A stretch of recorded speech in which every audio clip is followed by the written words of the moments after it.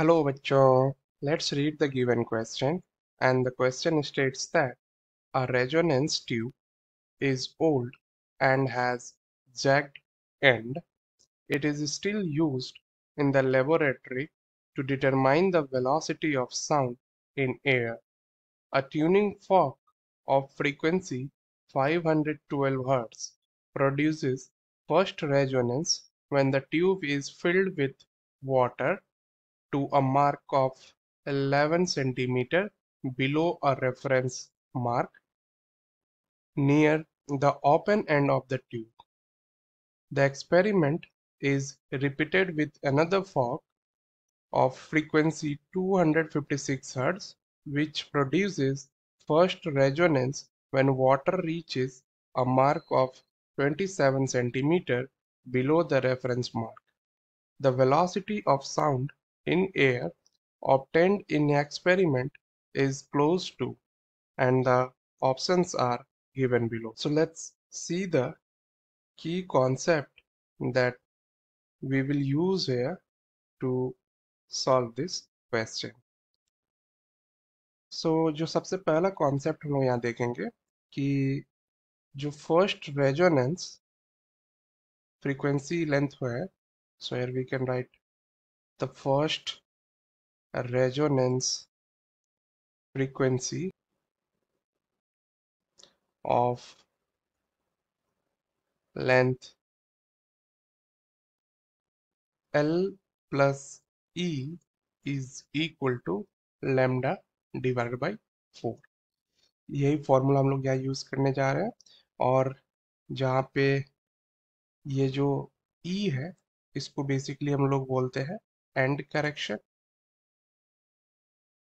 And lambda जो है ये है वेवलेंथ और यहाँ पे इस वेवलेंथ को हम लोग फर्दर ऐसे भी लिख सकते हैं that is V divided by frequency where V is the velocity and F is the frequency.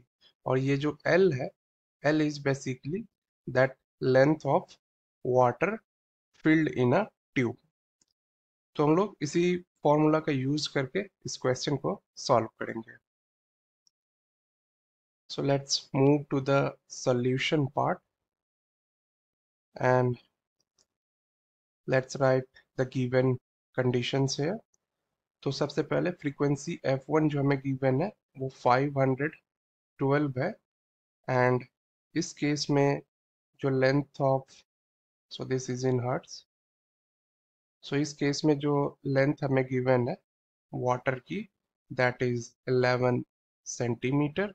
तो इसको हम लोग मीटर में कन्वर्ट कर ले तो ये हो जाएगी 0.11 metre.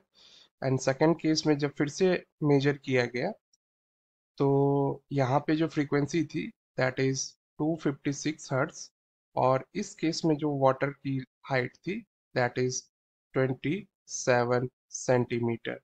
So this will be 0.27 metre. अब हम लोग फर्स्ट केस के लिए जो हमने फॉर्मूला देखा वो अप्लाई करते हैं यहाँ पे. तो lambda 1 divided by 4 will be equal to L1 plus E. And correction जो होती है एक ट्यूनिंग फॉर्क की जो भी होगी वो सेम ही रहेगी. सो यहाँ से हम लोग फिर से इसको लिख सकते हैं V divided by 4F1 equal to L1 plus E. अब सेकंड केस के लिए अगर हम लोग फिर से अप्लाई करेंगे इसी फॉर्मूला को तो ये हो जाएगी V डिवाइडेड बाई 4F2 क्योंकि velocity of air जो होगी that is constant. So this will be equal to L2 plus E.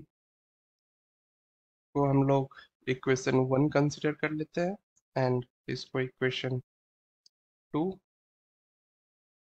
अब हम लोग इसको इक्वेशन 2 में 1 को सब्ट्रैक्ट कर देते हैं. So this will become V divided by 4 F2 minus V divided by 4 F1 equal to L2 plus E minus L1 और फिर से ये माइनस E, तो ये और ये कैंसिल एंड यहाँ पे हम लोग V कॉमन ले सकते हैं, so this will be V divided by 4 and this is 1 divided by F2. F2 is 256 minus 1 divided by 512 and now this is equal to L2 minus L1. So this is 0.27 minus 0.11. So again V divided by 4. अब यहाँ 256 and 512 के LCM ले लेते हैं, तो ये 512 ही होगी. So this will be 2 minus 1 equal to 0.16 and therefore V will be equal to 4 times 512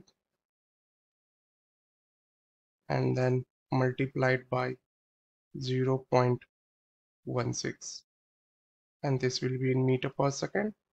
So on solving this we will get 328 meter per second. So finally the velocity of air will be 328 meter per second, and if we see the options given then we can say that option D is the correct choice. I hope you understood the solution. Thank you.